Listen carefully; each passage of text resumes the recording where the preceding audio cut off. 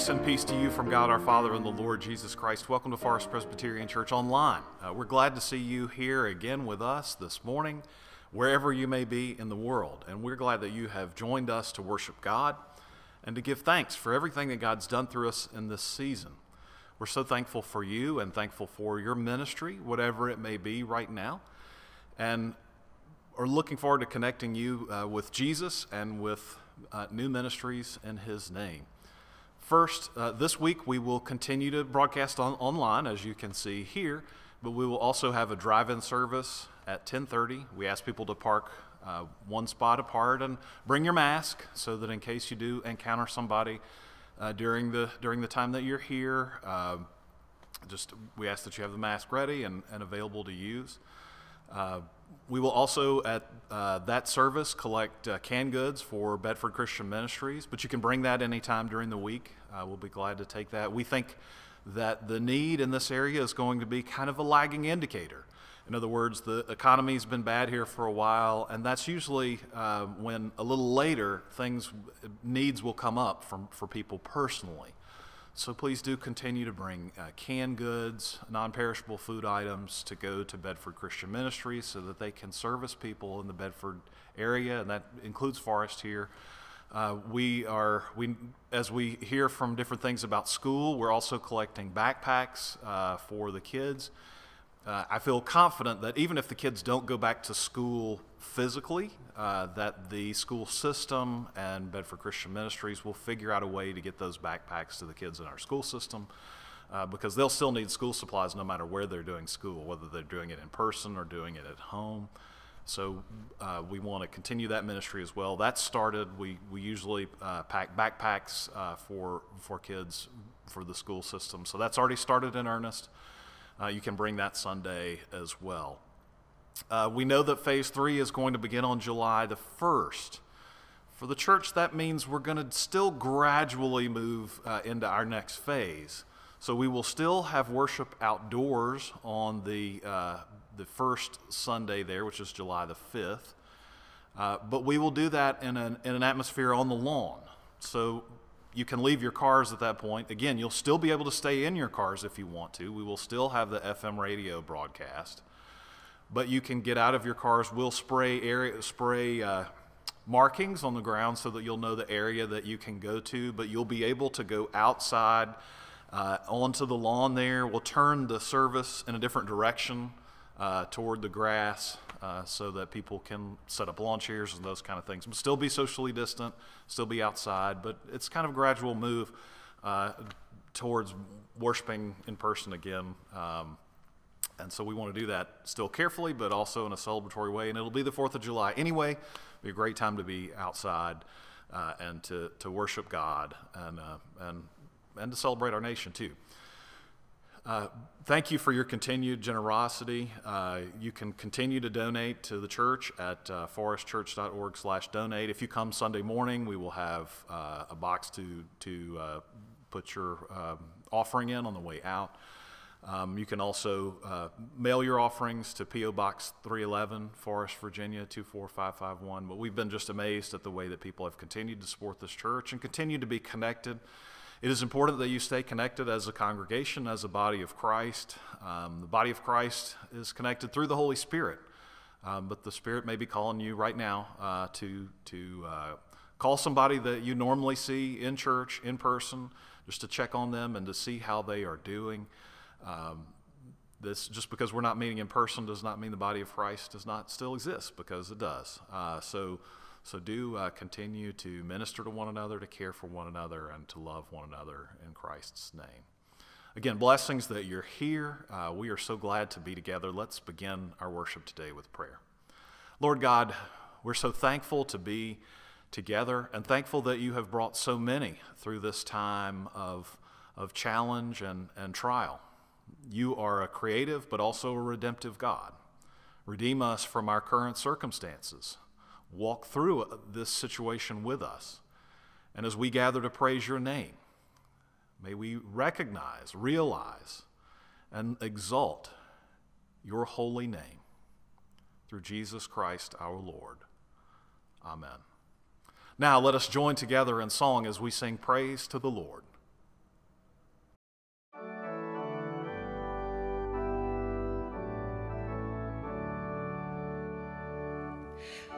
Blessed assurance, Jesus is mine.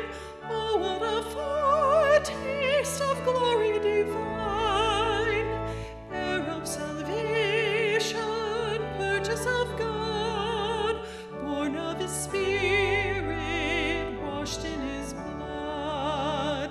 This is my story, this is my song, praising my Savior all the day long. This is my story, this is my song, praising my Savior all the day long. Perfect submission, perfect delight, visions of rapture now burst on my sight. Angels descending bring from above echoes of mercy, whispers of love. This is my story, this is my song, praising my Savior all the day long. This is my story, this is my song, praising my Savior all the day long. Perfect submission, all is at rest. I in my Savior am happy and blessed, watching and waiting, looking above, filled with His goodness, lost in His love. This is my story, this is my song, praising my Savior all the day long. This is my story, this is my song, praising my Savior all the day long. It's a blessing to be in this place this morning, that God has brought us together to give thanks, but also to lift up prayers on behalf of our community, our nation, and our world. Let us join together in the prayers of the people. Let's pray. Almighty and gracious Lord, you have cared for us so much. As you walked beside your people Israel in the wilderness, you walked beside us and guide us throughout this challenging time. We are thankful for the healing that you have done and ask for more. Not just for coronavirus, but for those suffering from cancer or heart disease or dementia or any illness that they might find. We pray for your power and spirit upon them, that you would watch over them and care for them. We pray for those who have suffered loss. By now, many of us have heard the names of some who are close to us who have died in recent days. We pray for families. We pray for all those who are grieving. We pray that all might have enough to eat today, that no one would be hungry, that all would have a place to live, and that all would find not just a job, but work that's fulfilling. We pray for struggling families, and we pray for children in these challenging times. Lord, we ask that you would be with the nations of this world, that you would grant leaders wisdom, and that you would grant us all peace. We pray for our president and our Congress, for the governor here in the Commonwealth and our General Assembly,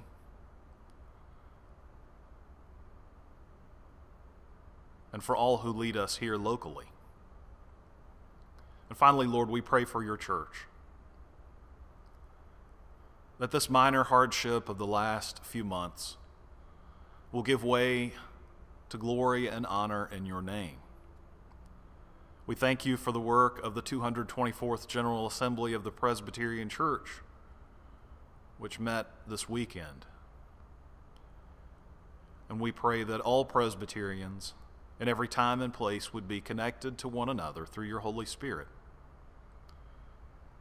For the church is not just here on our corner in Forest, but the church is where all those gather in your name to give thanks and glorify you. May the mission of your church be strong and diverse and meet the needs of your people, the people that you are calling, and the people who are in need in every place in this world. Until your kingdom comes, we pray the prayer that your Son taught us to pray, praying, Our Father, who art in heaven, hallowed be thy name. Thy kingdom come, thy will be done, on earth as it is in heaven. Give us this day our daily bread, and forgive us our debts as we forgive our debtors. And lead us not into temptation, but deliver us from evil. For thine is the kingdom, and the power, and the glory, forever. Amen. Our scripture text this morning is from Romans chapter 6, beginning with verse 12. Let us pray as we approach God's word. Lord God, through your Holy Spirit, speak to us today through the words of Scripture. As Paul wrote to the church so many years ago, they heard not his voice, but through the Holy Spirit yours. May we hear your voice today as well. Not just words on a page or words from a mouth, but words from your heart. Through Jesus Christ, our Savior. Amen. Therefore, do not let sin exercise dominion in your mortal bodies to make you obey their passions. No longer present your members to sin as instruments of wickedness, but present yourselves to God as those who have been brought from death to life, and present your members to God as instruments of righteousness. For sin will have no dominion over you, since you are not under law, but under grace. What then? Should we sin because we are not under law, but under grace? By no means. Do you not know that if you present yourselves to anyone as obedient slaves, you are either slaves of the one whom you obey, either of sin, which leads to death, or of obedience, which leads to righteousness? Thanks be to God that you, having once been slaves of sin, have become obedient from the heart to the form of teaching to which you were entrusted, and that you, having been set free from sin, have become slaves of righteousness. I'm speaking in human terms because of your natural limitations. For just as you once presented your members as slaves to impurity and to greater and greater iniquity, so now present your members as slaves to righteousness for sanctification. When you were slaves of sin, you were free in regard to righteousness.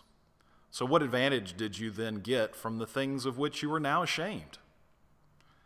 The end of those things is death.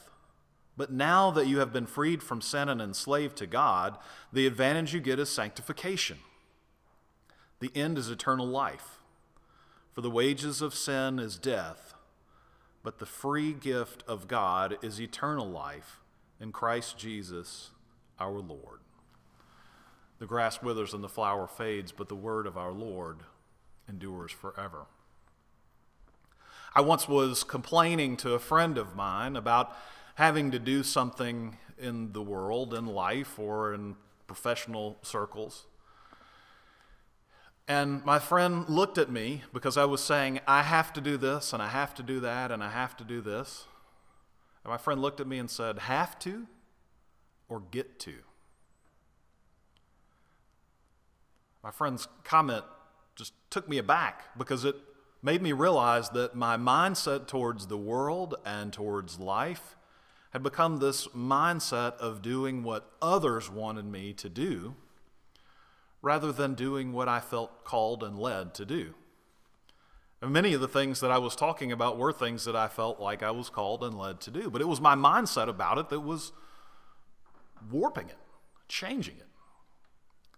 When Paul addresses the people in Romans, and particularly here in Romans 6, he's trying to get them to change their mindset about what they do from day to day as a church. He's trying to move them from have to get to. It's why he talks about sin and contrasts sin with grace. It's a confusing kind of conversation because he talks about the things that they have talked about having to do and the things that they get to do.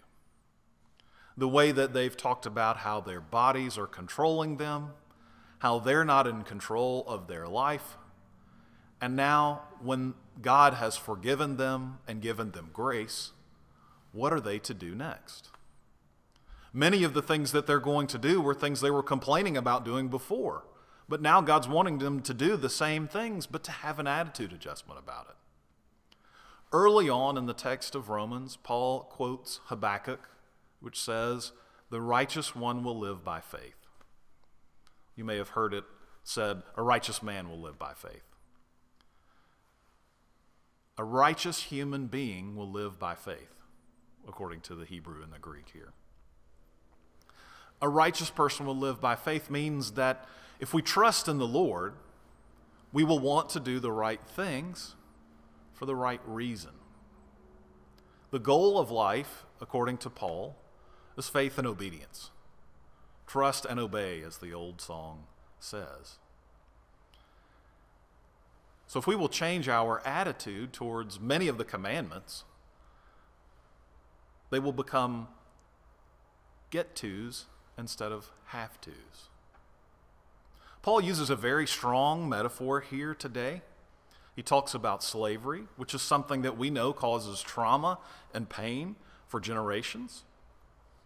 We're talking about the aftermath and the effects of that much more today in our culture in the United States here in the 21st century. But imagine in Paul's day when slavery existed and people were trying to be set free from that institution. They had an example around them. They knew trauma from day to day. And they knew what it might be one day to be free.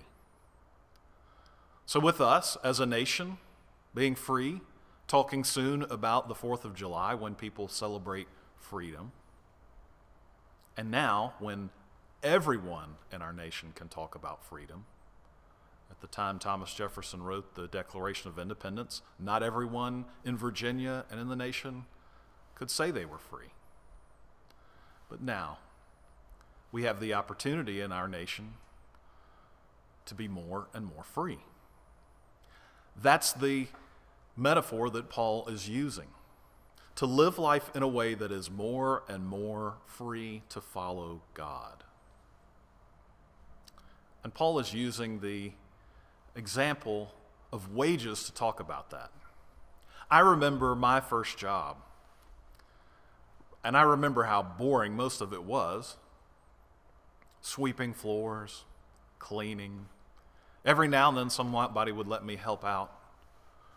I remember my boss saying one time when I was looking for something to do, he would say, "Just go sit over there and wait."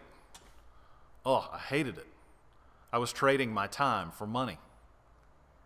At the moment, if you could have given me, I think it was probably $3 back then, if you could have given me asked me if I wanted $3.50 or to go and do something on my own, I would have said, "Hey, keep the $3.50, I'll go run around."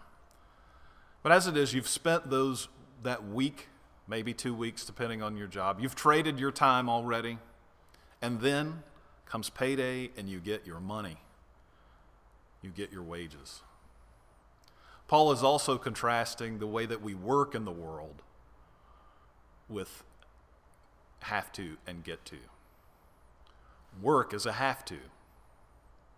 You trade your time and someone gives you money. And for Paul's analogy, he says, when you work for sin, you get wages of death. You get paid for that. You're owed that. You're owed a spiritual death. You've got it already. You don't need to wait until the afterlife. The wages of sin are death right now. You open that envelope. You click on your bank account online. And what it says is death. Due to all the things that you've been having to do in life. Allowing yourself to do in life. But Paul contrasts that with the free gift of grace. As he says, the free gift of God is eternal life in Jesus Christ. There are no wages, nothing is traded for it. God gives it to you. You must simply accept it. And other things come along the way. He talks about sanctification. Nailing Paul down here in Romans is pretty tough. Following his argument from chapter 1 all the way to the end is really the only way to fully understand it. Reading it in small sections can be difficult at times. But we've always heard the wages of sin is death, and so let's talk about another passage in Romans and let's move on from that. Well, you just need to know that if you die, you're going to hell. That's what someone might say. But the spiritual death is deeper than that for Paul. Paul's not talking about after now. Paul's talking about now. And the eternal life is not about after now. Notice he doesn't say the afterlife, eternal life. Eternal life begins right now in the free gift of God. That means in the things you are doing now. Not living a life that's geared towards heaven, towards something that's coming later, but living a life that's geared towards the kingdom. Living a life towards the thing that is at hand. When we die, we are in paradise that moment. Our souls are in paradise when we believe in Christ. But Paul is talking about living before you ever die, before you leave this earth. The free gift of grace is that you can switch your mentality, your spirit, your heart, your mind, your soul from a have to a get to. So what in your life today are you switching from have to get to? Has family been a have to? And the joy and the grace and the gift that God gives you in family can become a get to? Has work become a have to? We've talked about wages here. Are you doing the work that you do because it's a job, as one of my professors told me one time? Or do you have work? Do you have that thing you have to do, or the thing that you want to do? What did God make you to do? God made you to do the thing that fulfills you and fulfills this world. So turn your work life from a have to a get to. What about the other moments of life? The times with friends, neighbors, your community. Many things in this life we think someone else is going to take care of. Those are things that they have to do and we don't have to do. But what if we all turned that from a have to a get to? Life would change if people were doing what they did in order to fulfill the grace of God. Life in the community of the church, in our surrounding community, and in the world would be so much better. This is what Jesus Christ has called us to do. You're to be under grace every day, to be under the grace of God, to feel not the obligation of sin, but the joy, the hope, and the promise of grace. So as we live into each moment from day to day, may God show us the gift of grace, and may we live into it, moving from have to get to. Let us pray. Lord God, show us the way and show us the path in the name of your Son, Jesus Christ, that we may find grace and peace and hope and love and joy and all the things that are added to it, and make us closer to you.